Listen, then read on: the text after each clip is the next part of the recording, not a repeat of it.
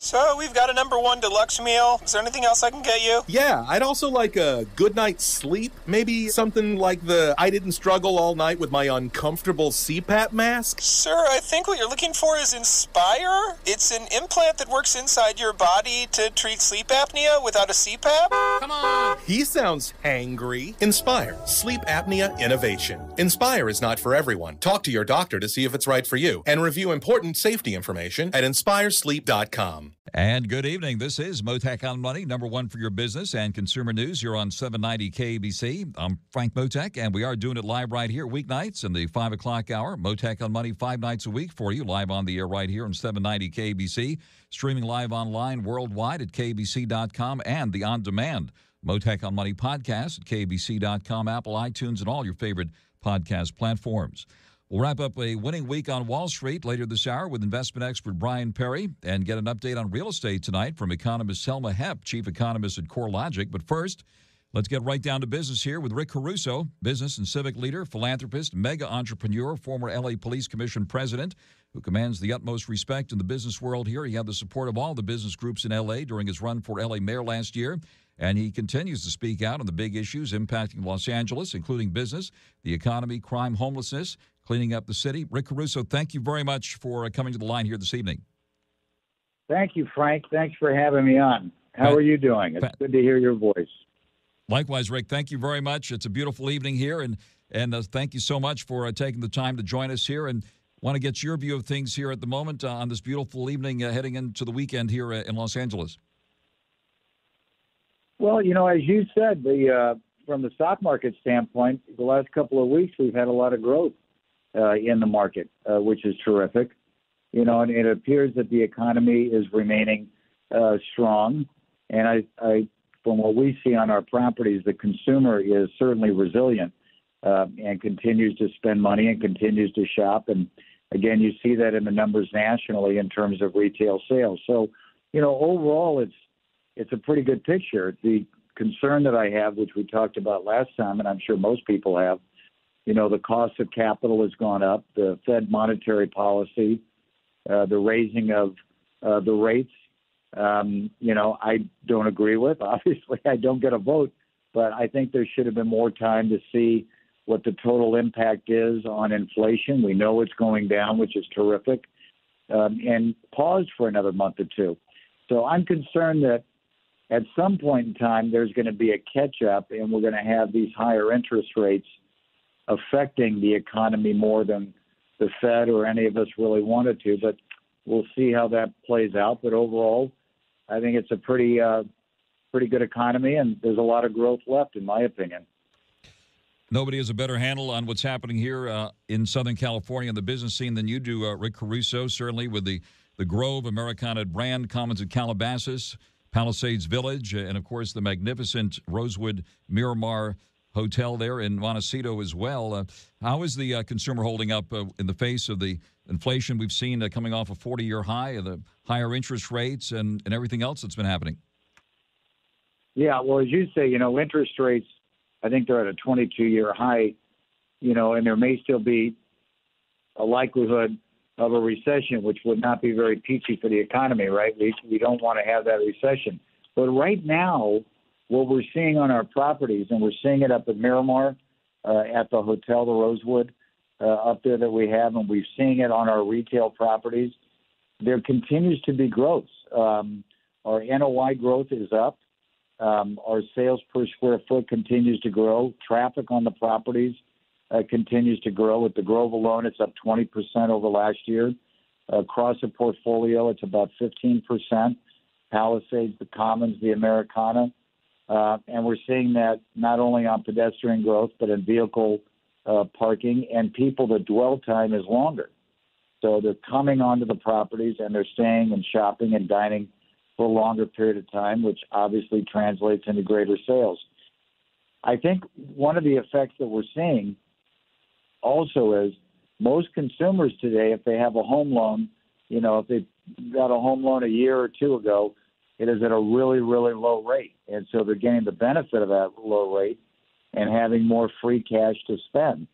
And now that's, I think, impacted the sales of homes, but it's certainly given more people free cash to go out and dine and go to the movies and go shopping. So we're happy with that. We are predicting we're going to have our best year ever if this trend continues. But that's what we're forecasting right now. It was a big weekend last weekend. I saw a lot of people going to the Barbie movie there at the Grove, right? A lot of concern about how theaters would do coming out of the pandemic. Since you have theaters on your property, how are they doing these days? The theaters are strong, Frank. I mean, you're right. We finally have great content. You know, there's no more restrictions about going to a movie, thank God. And now we've got content. So between the Mission Impossible, Barbie, Oppenheimer, et cetera, it's been very, very good at all of our properties. The Promenade at Westlake, Americana Grove. I know AMC is very, very happy with their numbers. Both the Grove and the Americana are in the top 10 of movie theaters in the country. So a lot of volume, great experience going to those which people want. AMC at the Grove, they invested and put in IMAX, which is fun to watch, especially for Oppenheimer. I know it was filmed in an IMAX format. So they're doing all the right things to enhance the guest experience, and that's the trick. Of my business, it's all about creating a great guest experience in what otherwise is a commodity. And, to change a commodity from being pretty boring and bland, you add and wrap it with a great experience. And that's what my team, I believe, does such a great job every day. On your live with Rick Caruso. And Rick Caruso, give us your assessment here. You served as president of the Police Commission, and certainly I think your accomplishments were not as highlighted as they should have been during the mayoral campaign when you brought in Bill Bratton and all that. And give us your assessment here of what's going on with crime in Los Angeles, especially retail crime, which is still running wild at this point. Frank, it's just heartbreaking and it's wrong. And, locking up ice cream counters and locking up ice cream areas in supermarkets now, this is nuts. And we got to start holding people accountable if you steal something. And I think our crime is terrible. We got to do more. We've got to hire more officers. We got to have consequences, certainly consequences that are fit for whatever the crime is. So, you don't want to go crazy with that. It has to be relative. But we've got to get out of the business of saying, if you steal under a certain amount of money, it's okay. It's not okay. And we've got to be confident, and our leaders have to be confident in saying it's not okay.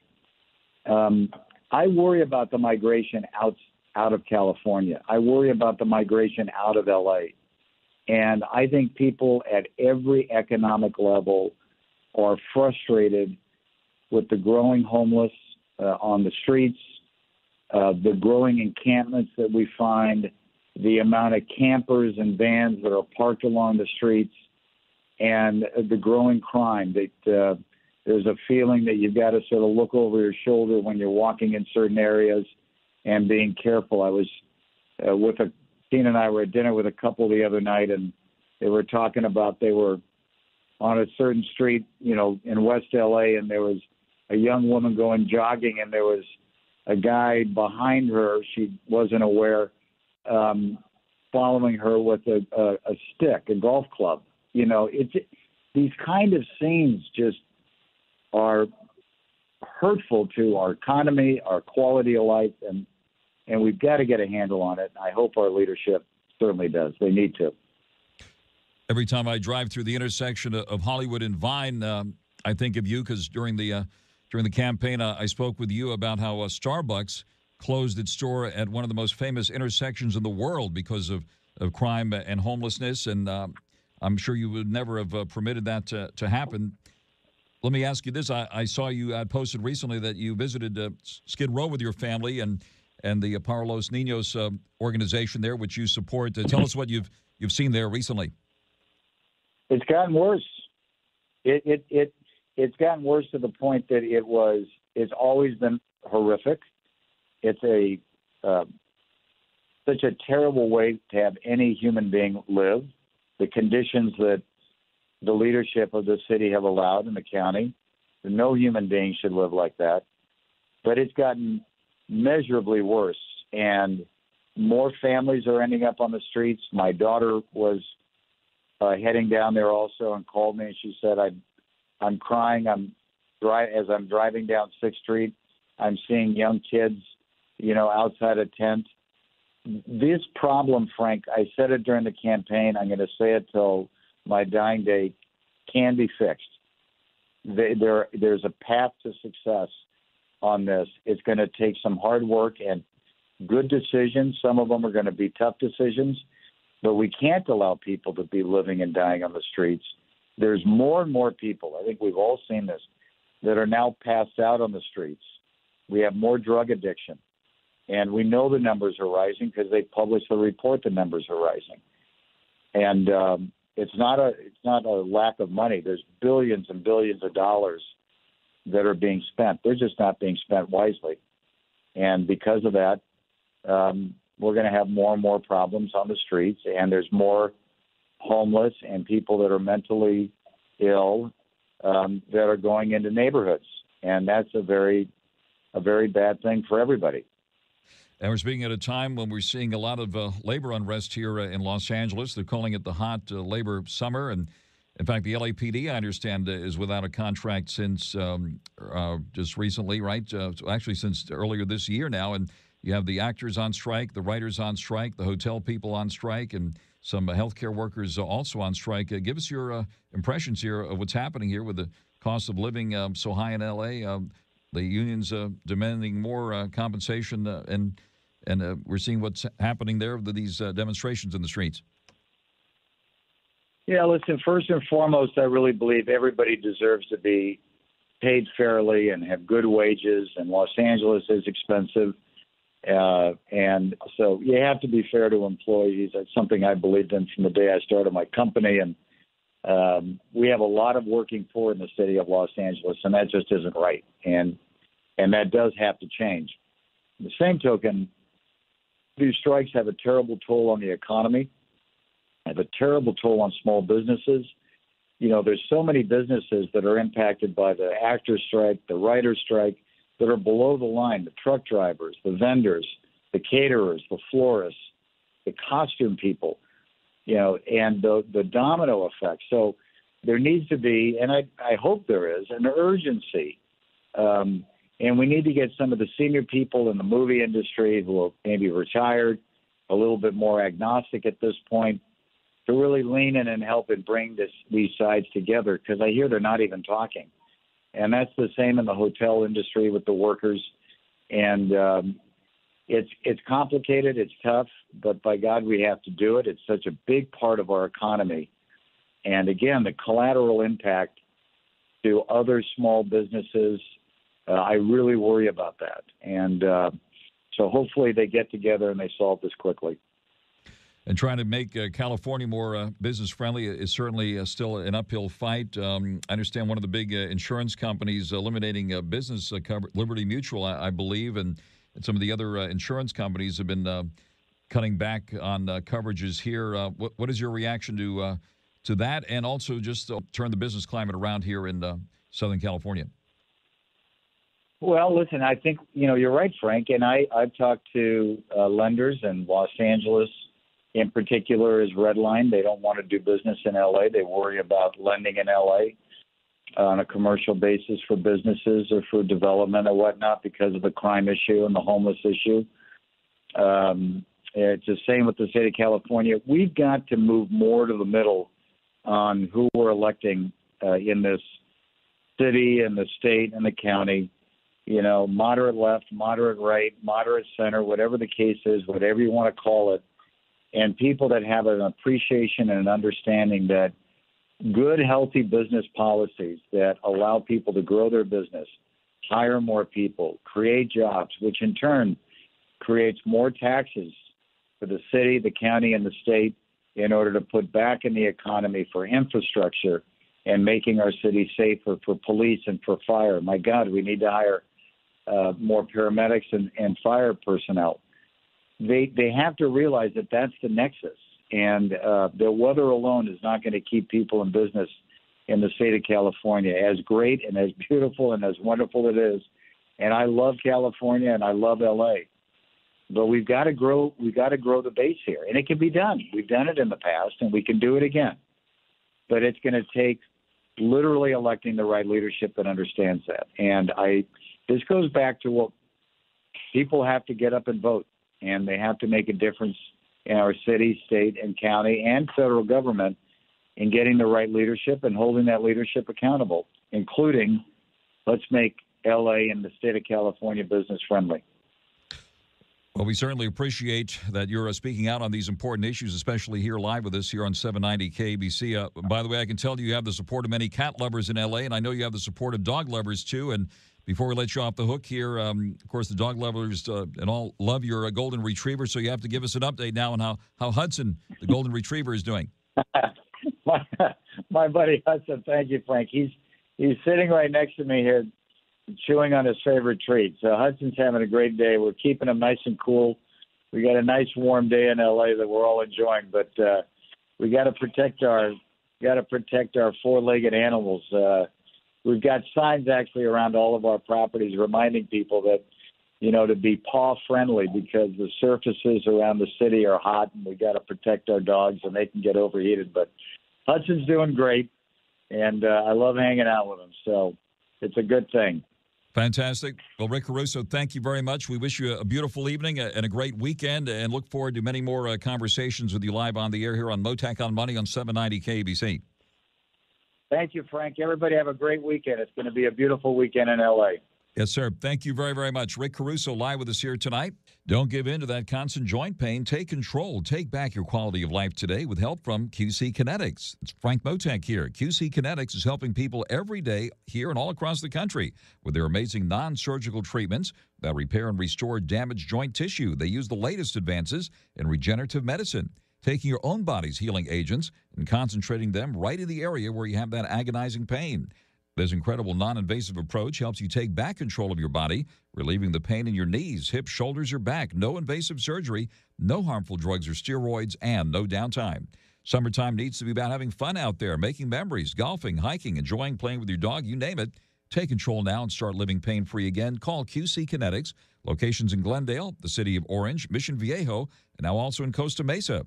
Call 213-997-PAIN. 213-997-PAIN. Again, that's 213-997-PAIN. All right, get the saxophone out. 790 KBC welcomes Boney James coming to the Saban Theater October 13th. Tickets are on sale now at AXS.com.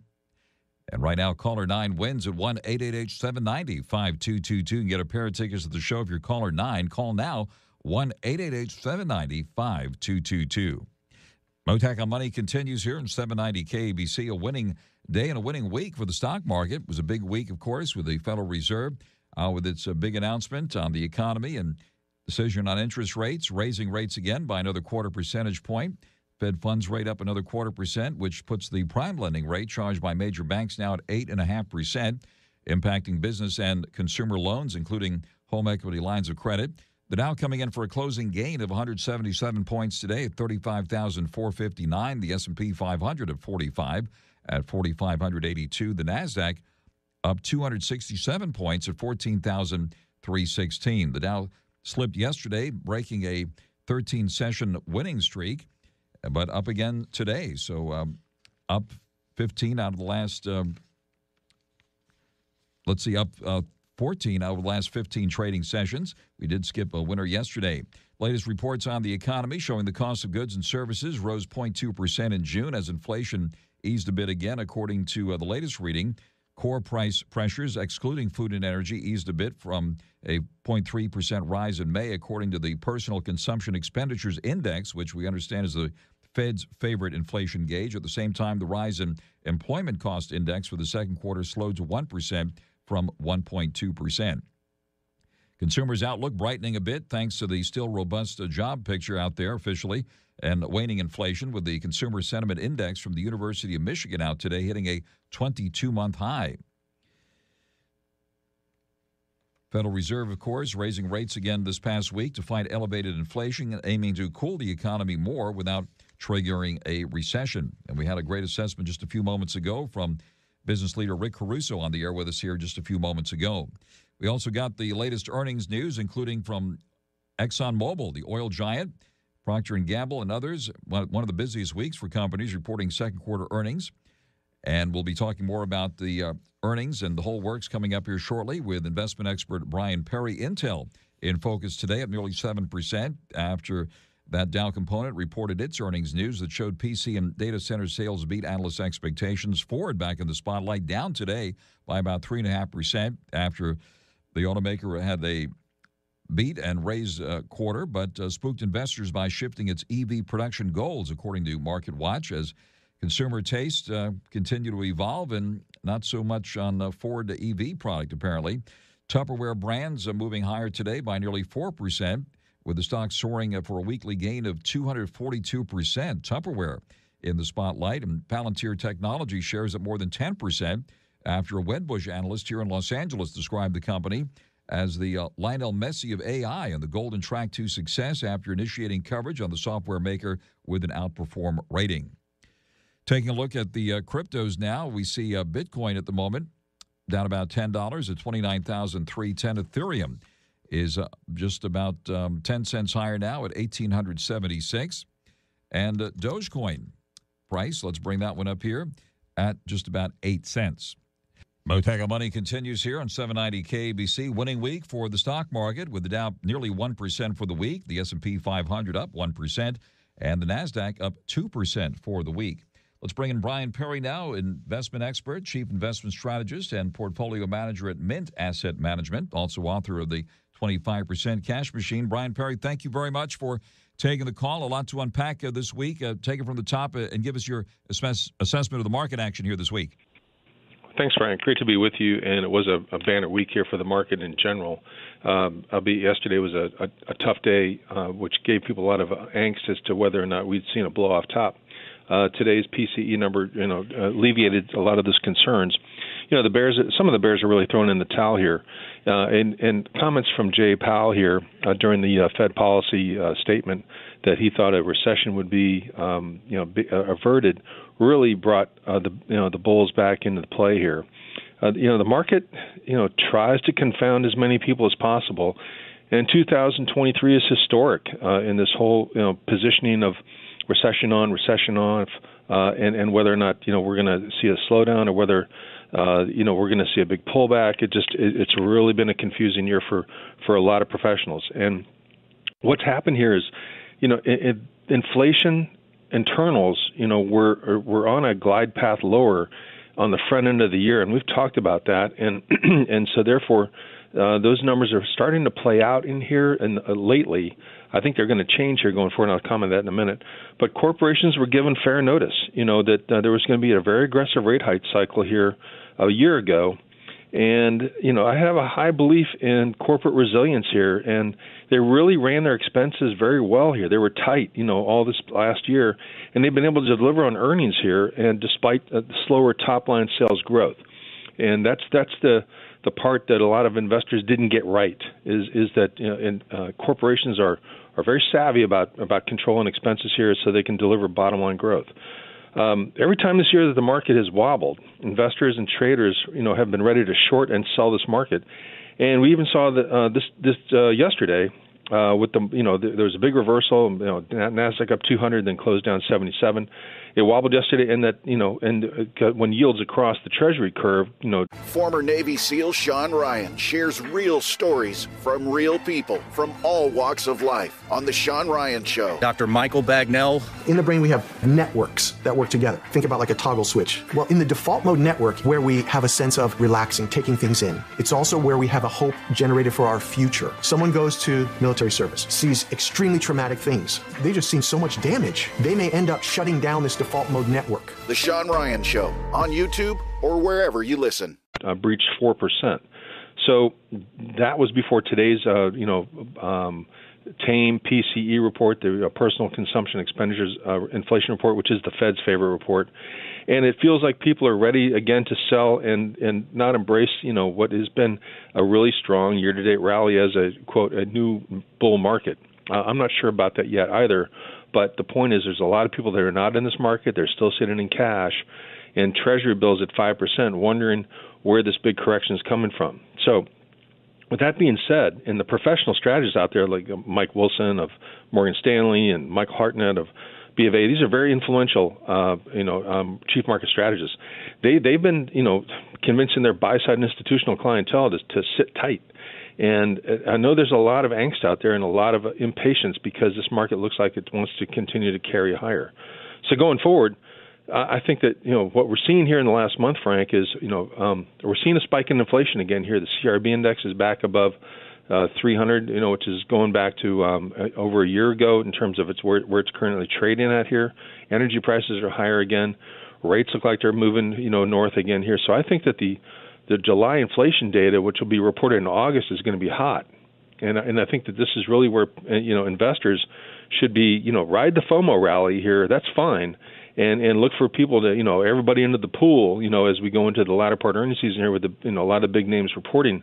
But I'd be looking to lighten up and hedge going into Labor Day here, because September and October, I think, are going to start to, as everybody, marches into this market here, I think that the market will be ripe for a 10 to 15% pullback. Inflation certainly on display again at Southern California gas pumps, with the regular above $5 a gallon here on average here in the Los Angeles area. We're seeing the price of oil above $80 a barrel here at the moment. What about the oil names here? We did hear from ExxonMobil today on its earnings news. And what about the oil stocks here and where the price of oil goes from here? Well, you've got a collaboration between Russia and Saudi Arabia and OPEC cutting back on production here in order to elevate prices here, and that's what's happened, and it's working on their behalf. So really, what led this oil rally here was not so much Exxon, but was the drillers. The oil service stocks have really vaulted higher, and they're usually a harbinger of better things to come for the big integrateds. And so, even though the numbers were kind of soft on Exxon, but they were much better for Chevron and other names in that, like Imperial Oil, IMO, had excellent numbers here. So not everything has to be Exxon and Chevron. There's other names in this business here that are executing properly, and there's a lot of managing of hedges and futures and all kinds of forward pricing that goes on in the oil business, Frank. So you got to pick your spots well. So IMO looks best in class right now for people that want to say, I want to be in an oil stock. That looks good. All right. And the banks were back in focus with PacWest based here in L.A. Soaring on that $1.1 billion buyout deal with Bank of California. What about these regional banks now? I'm a seller. I think you sell into this rally here into the regional banks. I think there's going to be a lot of trouble ahead here for tightening credit conditions as well as commercial real estate. I think this has been a honeymoon of a rally here because a lot of them haven't reported their earnings and their numbers and their forward guidance yet. So it's been a good ride on the back of J.P. Morgan and some of the bigger banks, but I would be a better seller into this rally of the regional banks. All right. And any other specific places, Brian Perry, where you are putting money now and or taking it off the table? Well, sure. Aside from the Magnificent Seven here, which are running higher here, and that's okay to stay along those names. But names like Fortinet, which is a cybersecurity company, FTNT, should have really good numbers here. Unity, symbol U, software company that's embedded with Apple Computer in their new headset area here. IoT, which is Samsara, which is an AI-driven logistics company, which is really making a lot of waves in there, and Trex, which is the outdoor decking company here, as home builders are having just a banner year here. And I'd start to buy some gold in here, Frank. IAU, which is the iShares Gold ETF. I think gold is going to start to push higher here. It's been in a trading range for a while now, and I think gold is going to start to move higher along with Bitcoin here. BITO, if people want to buy an ETF, that's the ProShares Bitcoin. Coming off, airlines and regional banks. The airlines have looked like that balloon has popped here, and there's just one story after another of just really bad management at the airports and within the airlines themselves. And I think that travel is going to start to wane here in the third quarter here, and that's a trade to take off. All right, we're going to be transitioning to real estate shortly. I know you've been watching what's happening in commercial real estate, which continues to be a tough spot in the economy here at the moment. What about the commercial real estate names, and what do you see ahead there? Not a heck of a lot. I mean, if you're going to buy in commercial real estate here, I think you still got to stay with the apartment, multifamily housing. Like Arbor Realty, ABR is made a move higher here. That's trading That's more of a finance company for the multifamily housing area. It pays a 9.4% dividend yield here. So, and if you want to be in the physical side, then you can look at Avalon Bay, which is the largest of the apartment dwellers here, because affordability for housing is still way out of reach for a lot of people here, and these stocks are starting to push higher here. The big apartment developers. So I think that's okay if you're going to if you want push button real estate, as I call it, with the click of a mouse you can get in and out. And I think that's where people need to have that flexibility and liquidity. It's okay, but as long as rates are pushing higher here, and I think they will push higher, it's going to still be a stress point here for most real estate assets. All right, Brian. Well, thanks for coming to the line this evening to wrap up a big week. And we look forward to speaking with you again really soon. That is investment expert Brian Perry, Chief Investment Strategist and Portfolio Manager at Mint Asset Management and author of the 25% Cash Machine. Brian, have a great weekend, and thanks very much for taking the call here. Okay, do the same, Frank. Thanks so much. Thank you very much. It is jarring to have a car accident out there and hard to think clearly when you're hurt. So my friend, attorney Clark Fielding of Fielding Law has created something to help you. It's a guide called Be Prepared Before a Motor Vehicle Accident. The guide is one page, fits right there in your glove compartment, gives you everything you need in case you are hurt in an accident. Go to clarkthesharklaw.com and download your free one-page guide and keep it right there in your glove box. And put Clark Fielding's number in your phone, too, under the word accident. So all you have to do is hit the number when you need him. Tell your family and friends to do the same. So if you're hurt in an accident, call the one we all trust, attorney Clark Fielding. The number to call is 833-88-SHARK. That's 833-88-SHARK, 833-88-SHARK. And be sure to download the Be Prepared Before a Motor Vehicle Accident Guide at clarkthesharklaw.com. That's clarkthesharklaw.com. Again, clarkthesharklaw.com. Mottek On Money continues here in 790 KABC.